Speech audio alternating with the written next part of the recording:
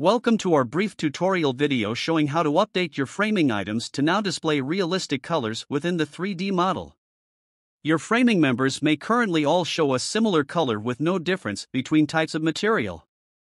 For admin users, click the Settings button on the top right of your screen and select Setup Wizard from the drop-down. Click on the Framing Category tab, then double-click on the first framing item you would like to edit. You can choose what type of material it resembles, and also change the shape of the member if you are using steel products. Click Save at the bottom, and proceed to the next item.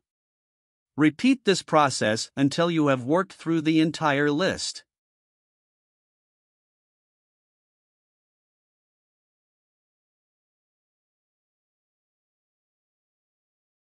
If you have an extensive list to work through, it may be recommended to download the framing list in Excel format, edit the data in Excel, and re-upload the entire list.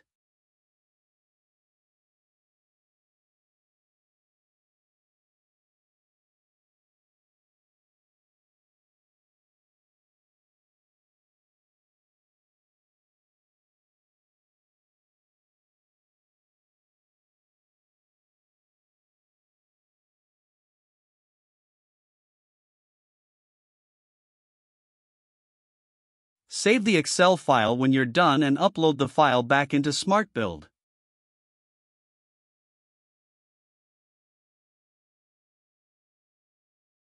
Either way you choose, always remember to click Save All at the bottom before exiting the page.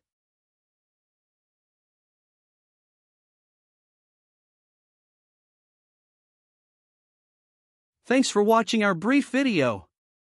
We hope you enjoy the new Smartbuild 1.79 release.